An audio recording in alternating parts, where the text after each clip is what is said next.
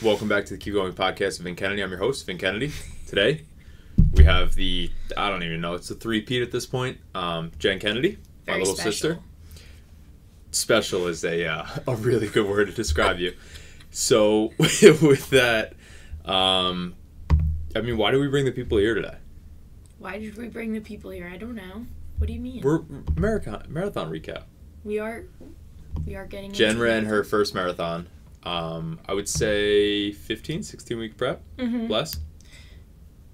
Yeah, I would say like 15. 'Cause I 15? had still a couple like little... I would say 14 because you had 2 weeks of injury. Mm-hmm. All right, 14-week marathon prep. Got to the marathon in Mesa, Arizona, and you crushed it. I did crush in it. sub 4:45. Yeah, I think it was like 4:43 or something I finished in. It's good. Yeah, I wanted under 5 hours. And that you hit the goal. Mm-hmm. So we'll start let's just start with prep as a whole. What did you think of your first marathon prep? What were the pros? What were the cons? What was your takeaways? Well, I guess I'll start with negative and then go to positive. So, some cons, it was really time consuming, so I feel like at times it was like tough to get it done, but I always did. It's just like I had a couple of runs that were like 9, 10 o'clock at night. Yeah, I mean, you left Yeah. your long runs of like 10 plus miles. Yeah, one time I ran 18 miles and it was 7 o'clock at night, so I didn't On a finish. Sunday. Yeah. Yeah. Yeah, so things like that, but that's also me. That's just the planning issue. But I work in the city, I do real estate, so it's like with the combination of all that, it's kind of hard to be like really, I guess like regimented or whatever. I think it was a mix of, it's obviously time consuming, but I did a way better job of it my first prep. Oh, I thought you meant than me. Oh, well, that too. But Yeah. I would wake up early Saturday mornings, bang out my long run, and then basically you have the whole day. Yeah. Where I think if you ever do another one, because you will do another one. Yeah. Obviously if you want it. But when you do another one, I think that's what you have to do. You have to get in a better sleep schedule. Friday night, you got to kind of, if you have longer runs, now you know. Yeah. No, for sure. So obviously that was a con, is that it could be time consuming, but you kind of managed. What was some pros? I think it like built more like discipline, confidence, all of that. I also just like got better at running as a whole. Yeah. I also got to experience nature like a lot, so that was Nature. Yeah, Okay. like running mostly around our neighborhood. I was gonna say, nature, I saw some like concrete. I kind of saw some houses that I may knock on their door and be like, "Hey, are you ready to sell now?" Because I was walking, the old running 2 for around 1. a bunch. Yeah. But yeah, no, I like did get to experience some nature. Appreciate, get a little sunlight, especially because like during the week I don't really go outside much because of work and stuff. So it was nice. Good. What, like day one of when you started, did you have any doubt that you would finish the race? Initially, I think I didn't realize how hard it was and like what I actually was signing up for. And then halfway through when I was at my hard runs, and then I sprained my ankle twice, and each time that I sprained my ankle, I was kind of like, am I going to be able to come back from this and like actually finish? Because I was just like, I was so tired and I felt like I didn't heal fully, but I did. It was just like all mental. And then the day of the race, I had like no doubt because I knew that I was going to do it, because I was like, I signed up for this. I put so much time into this, like I'm not going to like stop until I You put the work in, and you built the confidence along the way, I think. Mm-hmm. One thing that you said to me, like mid-marathon prep, which I thought was pretty funny, is that like, I think it was a Saturday, you had like 11 miles, and you're like, oh yeah, I only have 11 miles today. Yeah. And it's funny because your PR before this was a half marathon, so that's 13.1. Mm-hmm. And obviously you PR'd when you ran a 14-miler as part of prep. Yeah. So for you to say like, I only have 11 miles today, yeah, it was and like funny. look at it as like a little task was like really funny. But that shows the belief and the confidence that you build in yourself. Yeah, no, that's true. Every time that I had like, I feel like over 14, we felt like was like a longer longer mileage. run, yeah. But like other than that, I was kind of like, oh, it's like a short run or whatever. Like I would have showings in the morning and I'd be like, oh, I'll just bang out like the 12 or 14 or like 11 that next day. Like I was like, it's fine, or like in the afternoon. Yeah, I feel like the deeper you get into it, like for specifically marathon training, like the 14 to 18 range is like a medium run. Yeah. Everything under that's like an easy run, and then everything over is like, this is the long run. Yeah, and I didn't even get to 20 miles. Yeah, you never got to do 20 mile. You did 18 was your max. Yeah. You were supposed to do 20 mile, but you rolled your ankle. Yeah, so. exactly. But it just also shows you that it's the consistency along the way and the easy runs along the way is what builds the aerobic base rather than the distance itself, because you obviously were able to finish. Mm-hmm. Yeah, no, it's true. It's also super mental. Yeah. Well, that's actually my next topic here. Wow. So what was the mental talk like during prep, during the marathon itself? Do you have like specific things that kind of stick out? I think whenever like I would get to a point in like prep where I was like on a long run and I felt like I wasn't like mentally there, like where I wasn't as confident in my running, or I just didn't want to do it. Like a lot of the night runs that I had, I listened to podcasts. So like Jay Shetty, and like I listened to a lot of ones that like would just take my mind off of it, but then I would learn and educate myself like while along doing it. Yeah. Or how about like at the marathon specifically, did you listen to music? Like what was your... I actually listened to music and I thought I was going to listen to a podcast because like the month before, that's all I listened to every single time I ran was podcasts. So I was like, oh, I don't even know. And like I had no plan. Like I was starting to run. I forgot to put music on at first. And then like I went and I put it on and I was like, wow. But I mean, when we first started the run, the sun was rising. So it was so cool to look at. It was like really pretty. Absolutely. But I'm trying to think. You know, I think I just kind of like was like, well, I ran the half, I ran 18, and like kind of just like, hey Jen, like prove this to yourself that you could finish this, because I knew that I could. It's just like I wanted to actually do it. And even like mom and everything, like mom admitted that she didn't know if I was gonna actually finish it. Yeah, she was freaking out. Yeah, because I was there for like an hour, right? Yeah, an hour and like 15 minutes probably waiting for you. So she was freaking out. Yeah. But you did it. I did. All right, so the marathon specifically. So obviously the marathon was in Mesa, Arizona, February 4th. And we traveled. What did you feel, traveling and the couple days leading up? So it's funny because I like actually wasn't processing. I said this to you and Dan like the whole time. I was like, I don't feel like I'm running a marathon tomorrow. And even like the few days, like I was just like, we're in Arizona for no reason. Like we're just here for vacation. Yeah. Like we had our shakeout run that one night, and actually it was like, it wasn't even hot. It was like warmer though. And I remember like my chest was bothering me a little when I was running. I said to you, I was like, this is the first time I felt that since like I really started consistently running. I was kind of freaking out. And then I was like, yeah, I'll be fine. I think when it started to get real is when we went to go pick up our bibs at the, what is that called? The Expo. And I was like, kind of like, oh my God, this is real now. Like, what if I didn't actually sign up? Like, all that went through my head. The worry comes in. So we had our shakeout run on Thursday. The race was Saturday. Mm-hmm. You ran 3 miles, I believe. Yeah, I was 3. So this happened. Obviously, I've ran 2 real marathons now, which also included traveling. Mm-hmm. And just something I've personally learned is that the day you're traveling is generally the day of your shakeout run. Mm-hmm. So you flew, you probably had less sleep, you didn't eat as to a plan as you normally would because you're in airports and whatever. So the shakeout run has never felt good.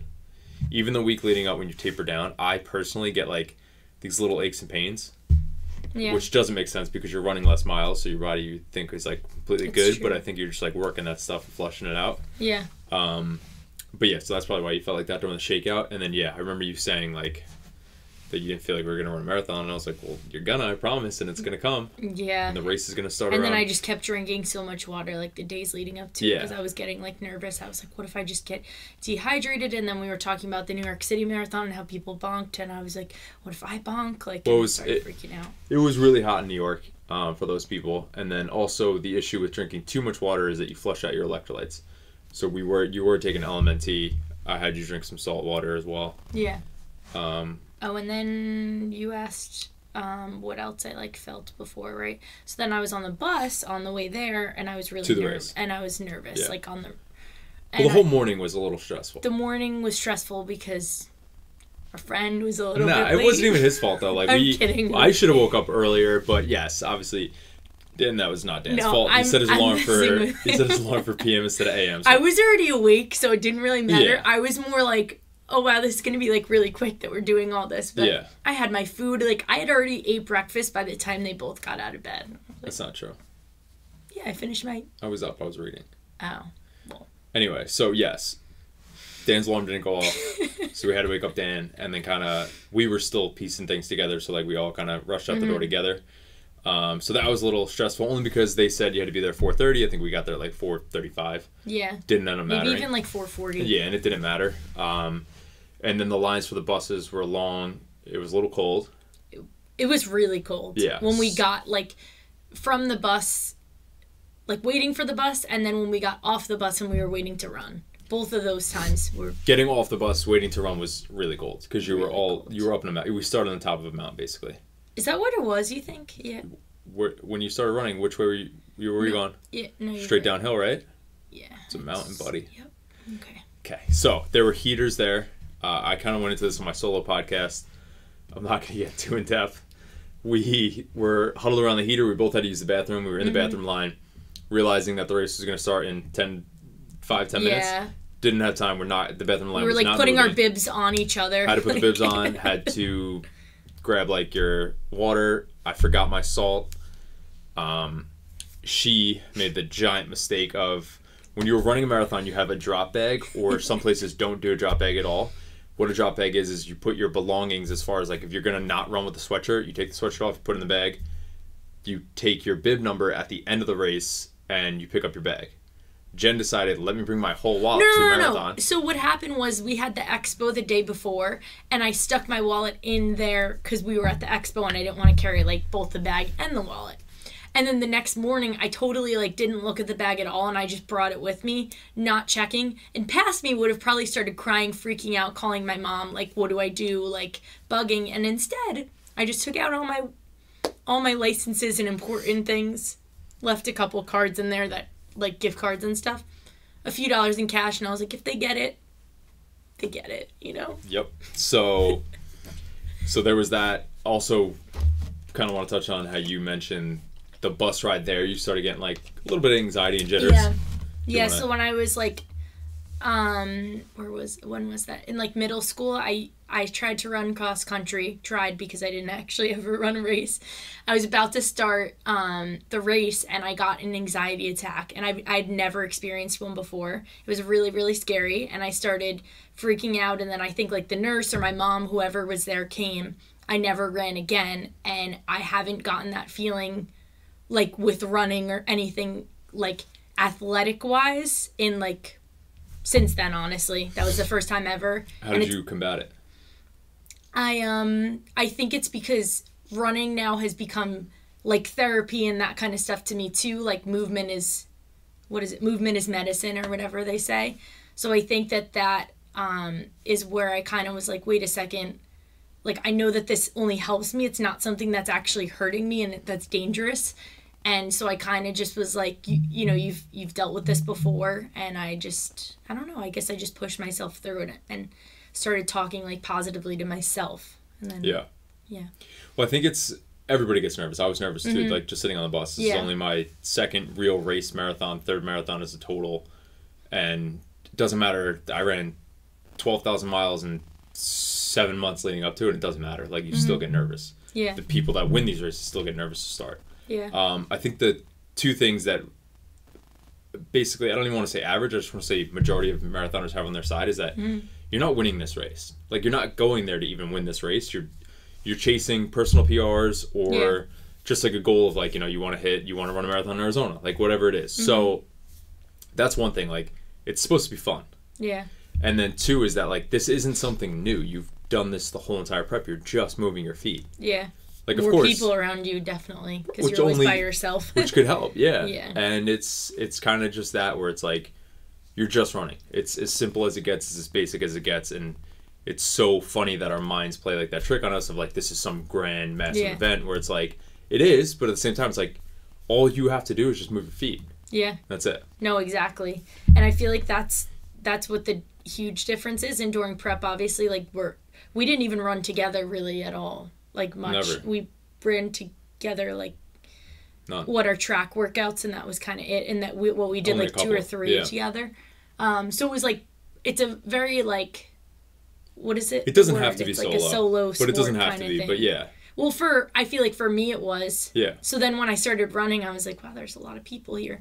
And like you said, you were like, don't run fast right away. And I was like, how do I know? Well, that's one of the big things is that like I feel like anybody that's going into their first marathon, their first race, is that that gun goes off and everybody sprints. And it's like, I need to be with the pack. And like, it's something I caught myself doing this time around too, where first marathon in Colorado, the pace was, I think I was supposed to run like a 7:35, even, flat the whole time. And I looked down and I was at like 7:05. Now I'm dealing with altitude and I'm like, I need to slow down. And here too, I think I looked down, again, you're literally flying down a hill the first 2 miles in Mesa. So that was like, I'm looking down, it's like 6:50 and I'm like, all right. That's what I did too. I looked and I was at like a 9-something pace and I was like, I said I was going to start at 11. Right. Like, so you got to kind of, but it's fine. I mean, you look at it, you notice, and you tape it back. And it's funny because a lot of people then were like passing me, and at first I was getting like a little like mental where I was like, I don't want anyone to pass me because I was like, I know I'm capable of running faster than this. But then every time that I started running really quick, I would kind of take a step back and be like, wait, you have 26 miles. Like you have, you know, if I'm on mile 2, I have 24 miles left. Right. Like you can't just keep running so quick like that. No, absolutely. I think there's two things with that is that, and I kind of did it on some of my longer runs that had paces involved where my watch wouldn't sync right away. And I talked about this in the solo episode too. And like, so just say, you know, your watch is saying 7:20 or 7:30 and you're supposed to be at 7:15. You like sprint to try and get it. And then you check and you're down to like a 6-minute mile. Yeah. And then you taper back a little bit, but then you're gassing yourself out every time you do that. So you got to be careful with that. Yeah, it's like a very like stop and go. That's what I did a little bit in the beginning. You just got to be wary of it. Yeah. So sometimes it's better just to go based off feel, and especially like you had such a big window to play with as far as like I just want to be under sub 5 hours. So you really could have just taken it really easy and then went hard. Yeah, like I started with the 450 pace group. That's what I did. Like I started. That's where I. Yeah. Well, I was running and then I saw them and I was like, you know what? Maybe this is like where I should be. So I started running with them, and then after a while, to be honest, I felt like they were like. Not holding me back, but I was holding myself back by not going a little quicker. Right. And I was like, I think I'm, you know, I want to challenge myself a little bit more than this. So I left after like half a mile with them. Yeah. But. And then also to the point that you said where like people are passing you, it's funny because I had a couple conversations with people that wanted to run faster times than I ran. And then again, and some people passed me too, especially in Colorado, I saw it, where people I started with finished way before me. But it's funny because like, it's one of those things where you get too excited, and like I saw these guys like cooking it, and then I saw them, you know, and they'd sprint past me at mile 7, and then I'd see them at 14 and they're dying out and they're bonking. That it's so funny you said that because it's exactly what I noticed too. I was talking to a woman actually, and she said that she's like every time she's like I have a really good pace, and then I get to like mile like 18 and then I'm shot, and they always say that's when the race begins anyway. But yeah, they say, she said that to me, and I was like, wait a second, now I need to slow down because I don't want to burn out. No, a marathon starts between like 16 to 20. Yeah. So one thing I want to go over is fueling. So I did goo packs every 4 miles. I started taking the goo pack straight from the marathon because they had caffeine in it. It kept giving me a little bit of an extra really? edge. I never took any of those because I was like, if you never train with them, then you shouldn't have them. I never tried them, so I didn't want it to upset my stomach or something, because those upset your stomach. And when you upset your stomach, what happens? Well, I don't want to have to poop and run. That's for sure. I had to poop before the race. Anyway. Yeah, in the woods next to a cactus. Anyway. No, please cut that. No, don't cut it. Leave it. So, and then salt. So obviously I forgot my salt. Met up with. I had a salt. Kill me. You took mine. No, I didn't really use salt. I'm not gonna kill you. If it works for you, it works for you. I'm bigger, so I think personally I burn through electrolytes quicker. So I did every 4 miles. I did a gel pack. I didn't actually put the LMNT, like the electrolyte, in my water at first. Would you eat the powder? I just drank the water. Oh, I just was drinking plain water, and then I realized like a few minutes into the race, I was like, I never put the LMNT. So every time that there was Gatorade, sometimes I skip them, but for the most part, I hit every aid station. The only thing that sucks is like when you run, obviously like people go in a line, and you know the volunteers are great, but they're a little bit like they're just kind of like. Oh, like handing you water. They're a little slow, like passing it to you. So I like would literally just like chug it really quick, stop for a second just so that I could swallow it, and then just keep running. Yeah. And a lot of other people would just kind of like walk with it, but I was like, I don't want to stop at all. But so I had the gel packs every 4 miles, and then when I got to mile 18, it got super mental because I had never ran more than 18. Right. So then I started having them every 2. which is fun. And then when I got to like 24, I didn't have really any gel packs left, but I had those salt tablets that I also had every like, I think hour. You said to take 2. So I took them every hour. That would be 1,000 milligrams of salt every hour. Yeah. Yeah. Okay, so that was fueling. And then... Oh, they had the gummy worms too, but I didn't have any. At mile 24, right? It was like the party mile. They had like that and beer, and I was like, no judgment, but cup of beer and gummy worms. It's the party mile, they call it. Yeah, definitely not my MO either. Yeah. So what kind of so you mentioned like having really good conversations with people? I met like 2 people. So you want to kind of go into that? Sure. So honestly, I didn't think that I was going to meet anyone. I was just running, so I was like, I'll be in my zone. I'm probably not going to like talk to anyone. And when I was running next to this one woman for a while, and we were at like literally the same pace. So I turned to her and I was like, oh, have you ran a marathon before? Because I was like, just to make conversation, make it go a little quicker. I was only on like mile 6 at this point. She's like, yeah, I've ran like 3. And I was like, wow, that's really cool. Like, that's awesome. She's actually from Jersey, but she lives in Arizona now. And we were going back and forth and just like talking about all these different things. And we had a good conversation, but the conversation that really stood out to me, I was running and this older man was wearing a shirt, and I didn't realize when I first started talking to him, but it was the 50 miler like club or whatever. So he ran 50 marathons in 50 states.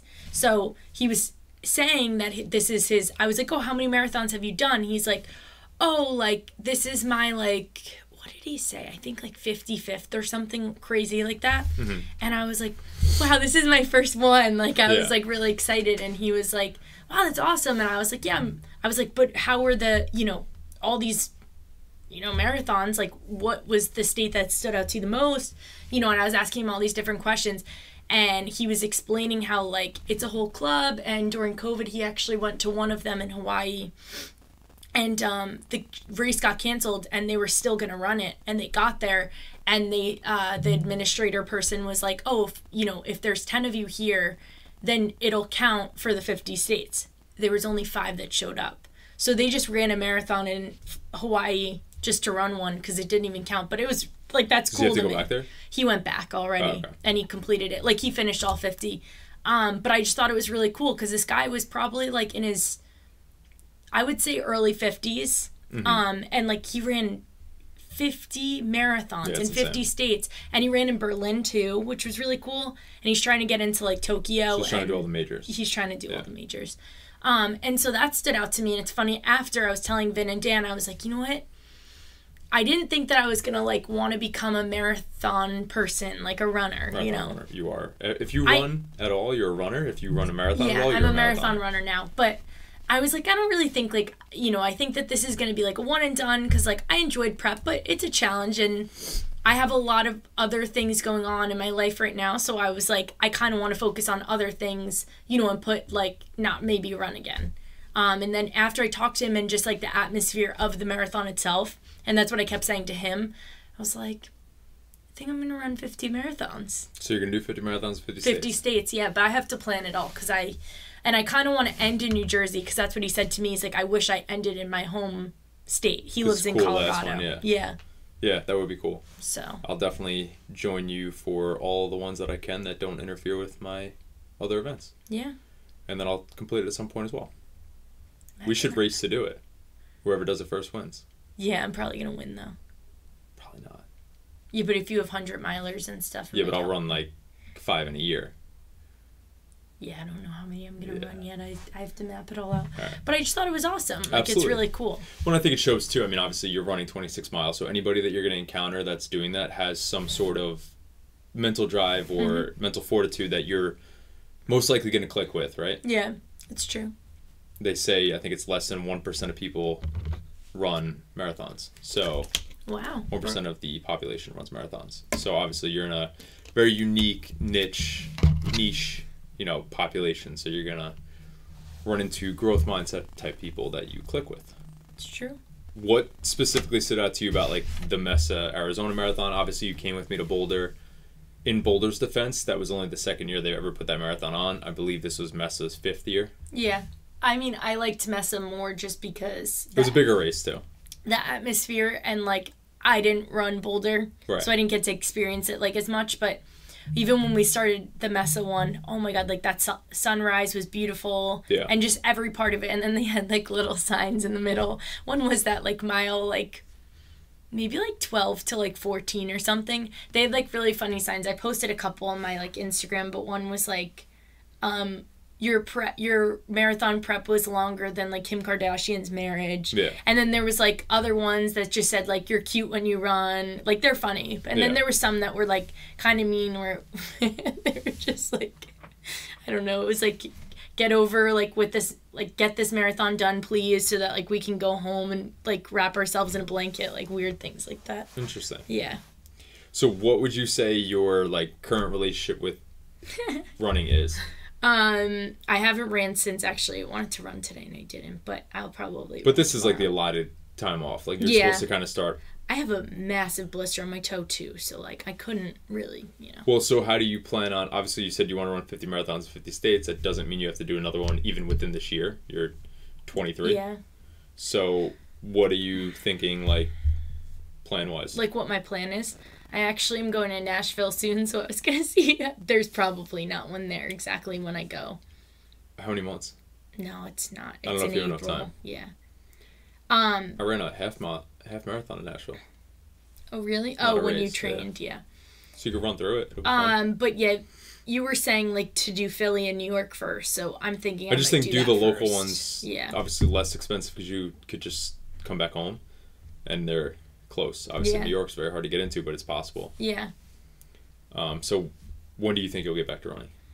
I would say like next week I want to start just doing some shakeout runs and stuff like that. Yeah, like nothing crazy, but I'll probably do that. And then because I want to do the 50 states, like I kind of want to sit down and like map it out, but I also feel like it's hard because life gets in the way and like I'm going to do it. I just have to figure out like how many is possible to do in like a year. Yeah. And also since I'm young, it's like maybe I should do more now and then do less as I get older, because then it's like, okay, like you never know, like in like, I mean, eventually I'm going to have children and stuff. It'd be cool to eventually a long ways away. But yeah, no, I know what you mean. Okay. You kind of touched on it, but like, how are the feet doing? How are the dogs? I see yours like really disgusting. Yeah, my feet are fucked up. My pinky toe looks like it has frostbite. It's disgusting. It's all black. You literally look like you have nail polish. I really want to show. I want to show the whole. No. I know. How are your feet? Really disgusting. It's funny because when we finished, or even before, I should preface by saying before, Dan and Vin were like, there's no way that you're going to be able to go to dinner, do this, you're going to be shot, your feet are going to be tired, like your legs are going to be tired. I rallied, I have to say. You are on such a runner's high, though, too, that it's like... I know. But even, yeah, I guess. So most likely you wouldn't be able to go out, and we were right. Why? We didn't go out. We went out to dinner, though. Yeah, but, like, you wanted to enjoy Phoenix. Or Scottsdale. True. Yeah. Like, I was... So then... Because you're a child. I'm not a child. That was fun, but then... I was kind of the next day a little bit... Walking around a little weird. A little fucked up. A little bit like I had a stick up my butt. Yeah. But, so I was walking... And I lifted the next day with you guys. Yeah. Which I was impressed with. I didn't do an insane amount. I did, like, 4 exercises. And, like, really light reps. But it felt good to get my body moving again. But, my feet, blisters all over. I actually have never had a blister like I did on my big toe. This time around, it's still there actually. It's literally like a bubble, and I also have like swollen feet like an old lady. Like, well, I did. I don't anymore. Yeah, you don't, it's just a tough look. Yeah. My feet are normally not bad. I don't think anybody's feet are good. Yeah, but I feel like my feet aren't like But gross. You have that weird foot thing. Like, you really like feet. I don't have a weird foot thing. Anyway. So what are tips that you would give to someone running their first marathon? Or getting into running, both?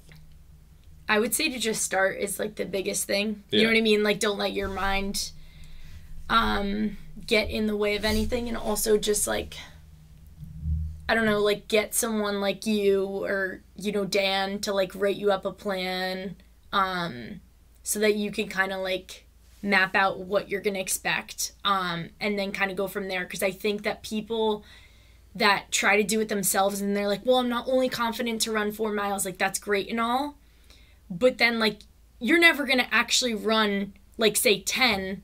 It's going to take you so much longer if you do it on your own. Because like I know for me, like I would have never ran that 18 miles the way that I did, because I would have been freaked out, worried. But like I knew that you mapped it out. I was like, okay, this plan is like what I was supposed to do. Like I'm prepared for it. But I think sometimes people, when they do it themselves, it's not a bad thing necessarily, but it's not mapped out good enough. And then you also just don't give yourself a fair shot. And then also like there's certain things that probably, like you probably could have ran like 10 miles a couple weeks before, but you just mentally weren't like, you felt like you Well, you don't know what you don't know. Exactly. I think everybody should have a coach in most things that they do, because a coach knows more or thinks of a different side of it. And it's just, even if you know a ton, it's good to bounce the ideas off each other. Yeah. And even like hydration too is like a big thing too. Yeah. That's a crucial and nutrition. Because like, I don't think I really ate the cleanest, but I didn't eat bad either. Like I had a very balanced diet, and what I did was, because it's like it was around the holidays and stuff, I kind of ate like a little bit like better for the holidays, but I still didn't eat great. But because I was running, I just used the running as my cardio, which in a normal prep, like you probably shouldn't do. You should probably eat like pretty clean. Yeah.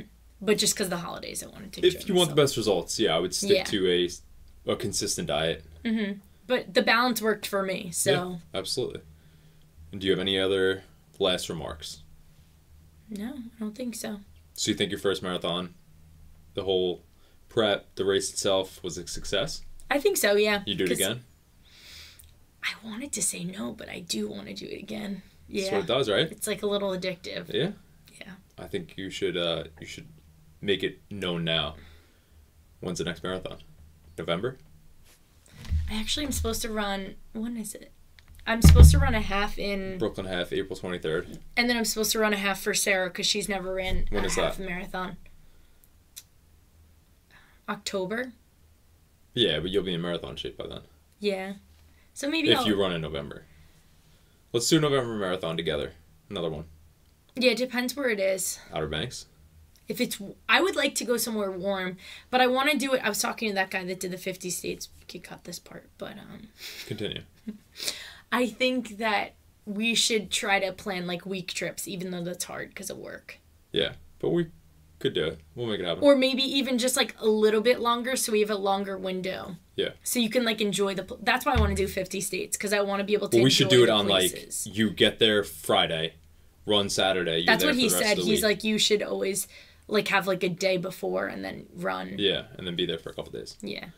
All right. That's all we got. Thank you for listening.